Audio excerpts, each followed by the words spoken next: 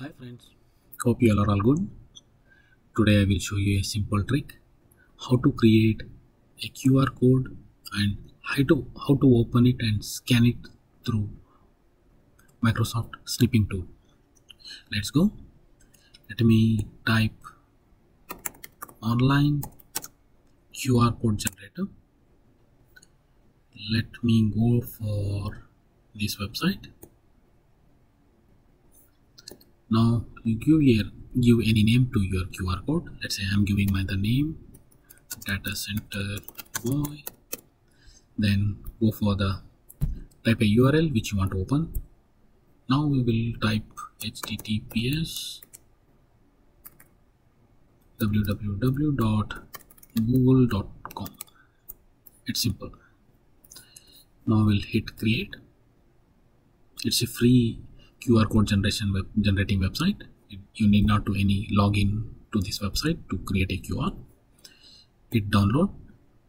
Hit save it as a PNG. Now you can see the QR code has been saved successfully.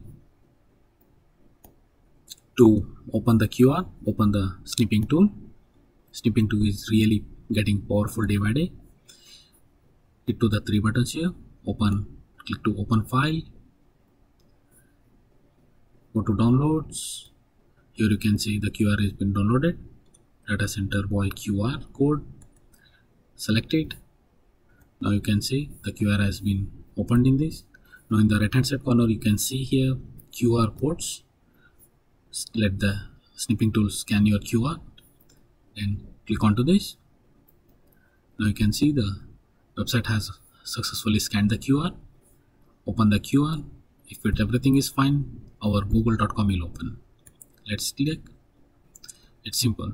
So I can open the google.com and I can create any QR code using that free website, and I can scan any QR code using Microsoft Snipping tool. This is a very handy tool and very powerful tool.